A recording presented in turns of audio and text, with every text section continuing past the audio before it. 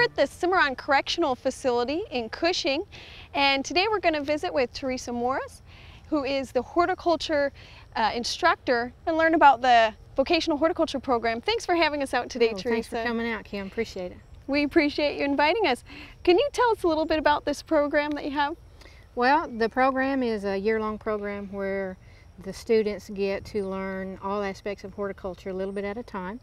I teach them in the career tech books about half of the time, and then the other half of the time they get to experience gardening, greenhouse management, and landscape design throughout that whole year. So it's a really hands-on program. It is a hands-on program. Whatever we learn in the books, then I try to bring outside the classroom to where they can have their hands on something and they can accomplish something, learn how to sow seeds in the greenhouse, transplant those seedlings into the garden in the spring, grow those plants out to maturity and harvest their crops, and then they get to eat the fruits of their labor and they get to see their program go full circle.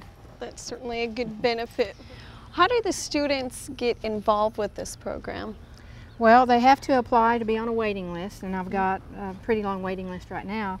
But one thing that is mandatory is they have a GED. Okay. 85% of the inmate population are high school dropouts. Okay. So we provide within the prison system a full education program from the level where they cannot read and all the way up to where they can earn their GED. Okay. And then once they've earned their GED, then they can be put on my waiting list, and then I'll go through them and kind of screen those guys out to see which ones would benefit the most from the program. Okay, and how many people do you have?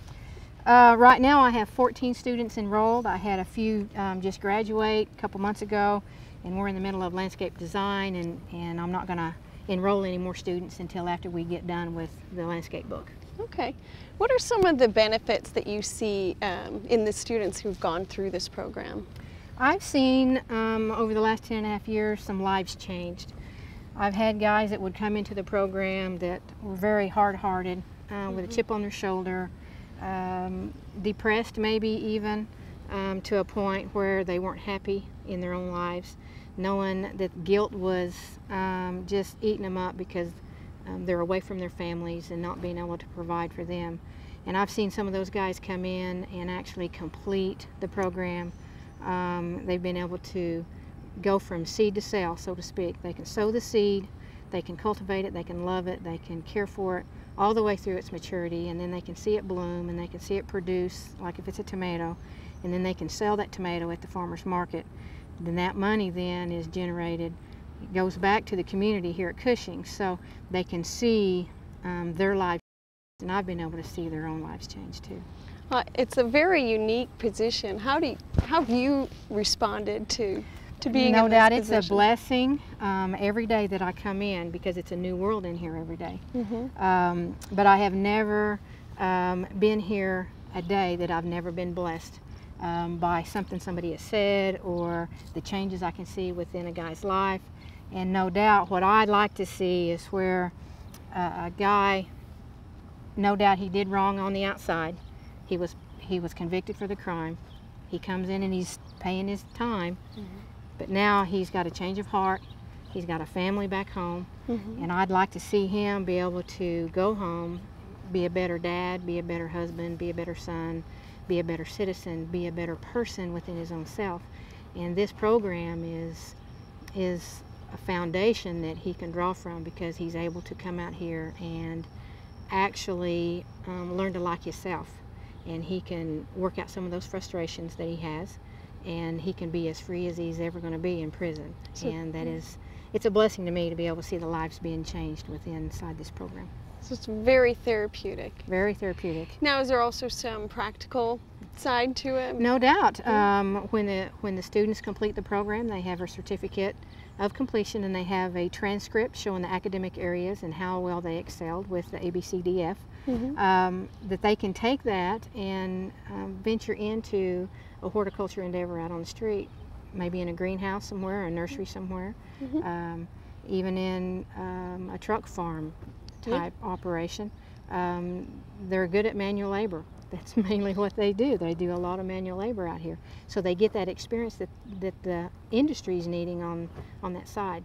So there's lots of opportunities for them, even in landscape design. I've got a couple guys right now that are really have good eyes, and they're being able to draw some landscape designs on paper, and they're surprising me. A couple of the guys are. So those guys have opportunity even to go out and maybe even further their education in horticulture or landscape design, or even get a job at a landscape company. So it's really looking good for those guys. Most of the guys that come into prison have no hope, but when they come into a program like this, it gives them some hope so that they can get out and be a productive citizen when they get back out on the streets. Okay, and you mentioned a few of the areas. We have the landscape design and the vegetables.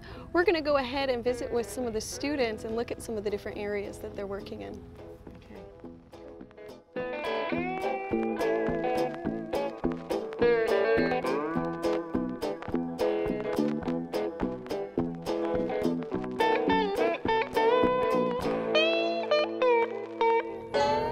Well, the students learn about several different areas of horticulture, and I'm visiting now with Dennis Brown. Dennis, each of you has an ornamental bed that you get to take care of, is that right? Yes, ma'am, we sure do.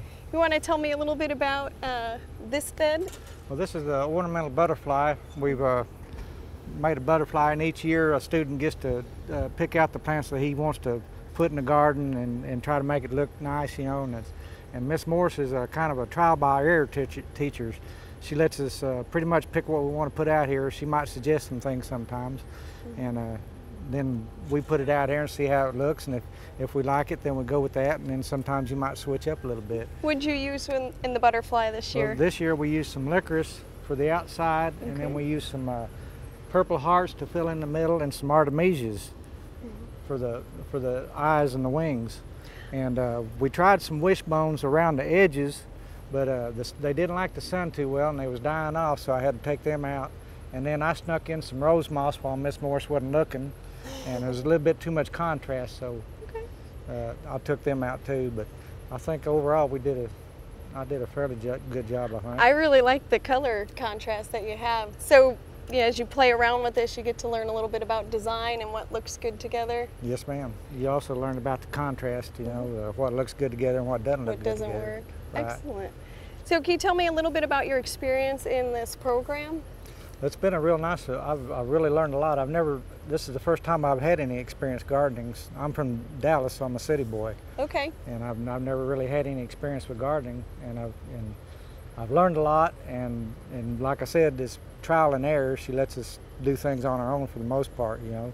But we learn a lot while we're out here, and I really like it. It's a really good program. It gives you, you know, it gives you something to build on. So it's something I could use when I go back out there. Excellent. Well, thank you for sharing this with us today. I appreciate it. Thank you.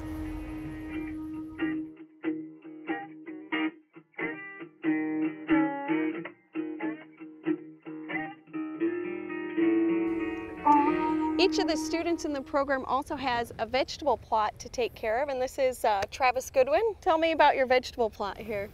Well, I started growing approximately March. These were started in the greenhouse. I got several assorted peppers. The tomatoes also were started in the greenhouse. Okay. The peas and the squash, I started out here, the okra. Okay. Did you ever garden before you started the program? Never. No? Do you think this is something? Oh, go ahead. Once in a while I help my grandmother. Okay. But Okay. You have a fabulous harvest here. What do you do with your produce once you harvest it? Well, we send it to the Cushing Farmers Market. Okay. Or we make salsa with it. Okay. So you get to eat some of it and enjoy the fruits of your labor. Yes. Excellent. Do you think you'll use this skill once you are out? Definitely. With the food prices being the way they are right now, I've got to have my own garden. I've got two more years. And yeah. I'll be out. I'm definitely gonna have my own garden. I think that's wonderful. A lot of people need to be growing their own food. You know where it comes from. I understand a couple of your squash are going to be going to the fair. I got that one over there, and this one I'm gonna go to the Payne County Fair tomorrow. Excellent. Those are some nice looking zucchini. Not the best harvest, but considering we've been locked down for the past 2 months, that's all we have. Yeah, and then I understand you lost some of your produce at that Oh, point. I lost a whole row of onions. I lost a few tomato plants. Some of my black-eyed peas, my cauliflower, my broccoli. This is still a wonderful looking garden. Thank you. Absolutely. Can you tell me a little bit about the program and how Program how it it's affects you? real therapeutic. You get to come out of the unit all day. You get away from that madness over there, and you just leave it all behind when you come out here and work in the garden. It's good to work with your hands. Huh? Definitely. Work the earth. Well, thank you for sharing your garden with me. I appreciate it. Thank you.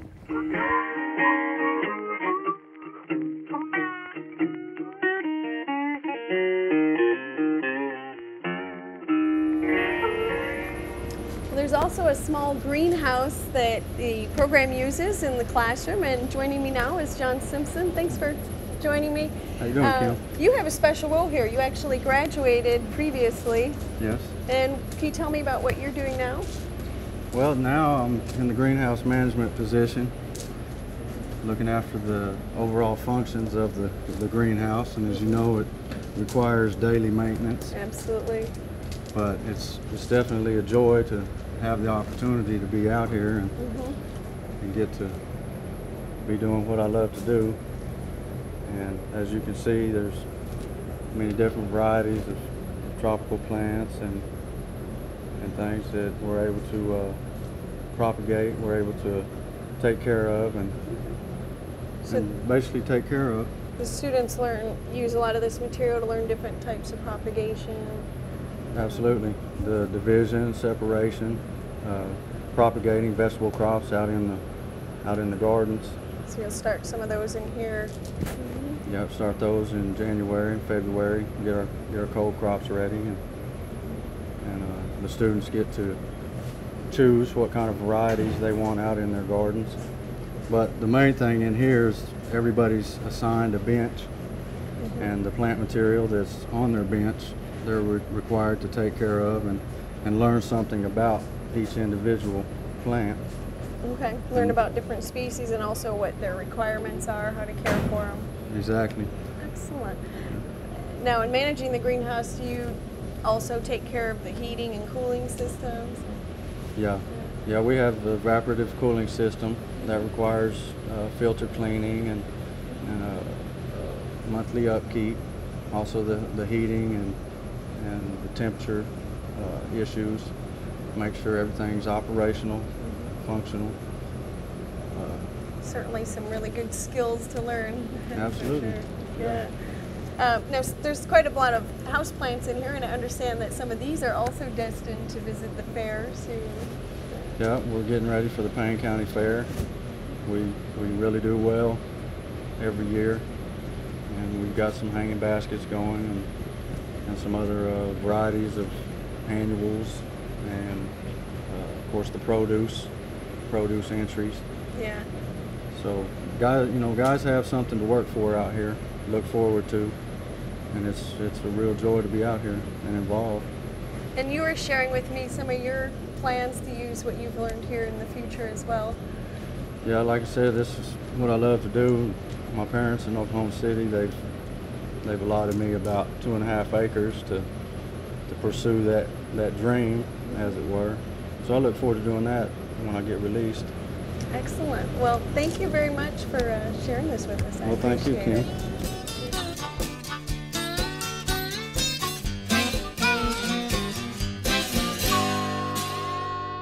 Well, I just met with one of the graduates of your program. I understand a handful of students get to come back and continue helping with the program. Yeah, once they graduate the program, they can then be put on another waiting list to come back and help me manage the garden areas.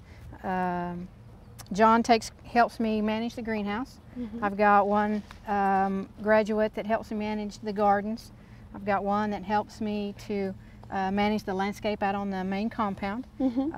I've got several positions available for guys to come back and increase their knowledge and those skills and hone in on those fundamental skills that they learned while they were in the program and master them even further on in the other jobs. Okay, and these students have their own gardens that they tend? Yes, they tend the biggest part of these gardens right through here.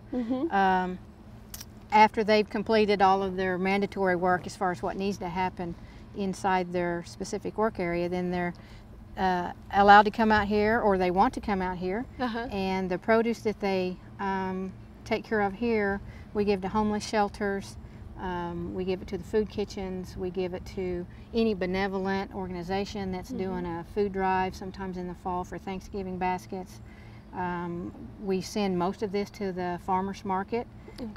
Cushing has a farmers market every Thursday afternoon, and when we have good enough quality produce, then I'll take what they donate and then I'll sell it to the community, and then all that money then that is generated to the sale of that prison produce then is donated back to the Downtown Main Street program at Cushing, where we help to revitalize downtown and help with specifically the pocket park that we built last year for the centennial. Wonderful. And another program that you are all involved with is the fair. The Payne County Fair, which actually tomorrow is entry day.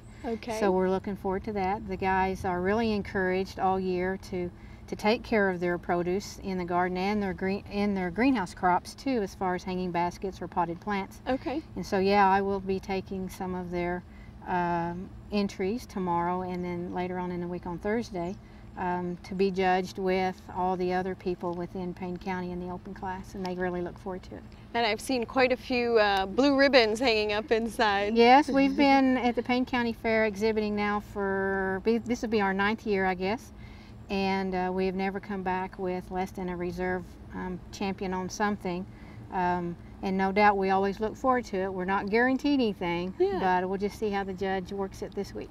I imagine that goes a long way toward encouraging. Oh yes, everyone. It does. And the ribbons are up on the wall for everybody to see, so the classes later on down the line will actually be able to see those ribbons and have some inspiration, hoping that maybe they'll get a ribbon when their fair time comes. Well, this is certainly a wonderful program, and I like learning how there's the interaction with the community and you're giving back to the community. I really appreciate that you've shared this with us today. Yeah, most of the guys, well, all of the guys have failed in social skills somewhere down the line because they're in prison. So society has ostracized them basically, so now they live here. But what I want to do is give back to society by giving them a man that wants to be a part of society again, that's been trained, that's been educated, has a skill, and has that desire within his own heart to be able to go out and be productive again. Well, thank you, Teresa, so much for having us here today. Well, you are more than welcome, and thank you for coming.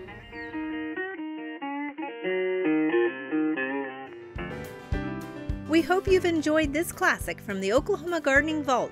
Remember, even though these tips and techniques are timeless, there's always something new to learn in the world of gardening. By subscribing to both Oklahoma Gardening and OK Gardening Classics, you'll have access to a wealth of gardening knowledge, both classic and contemporary.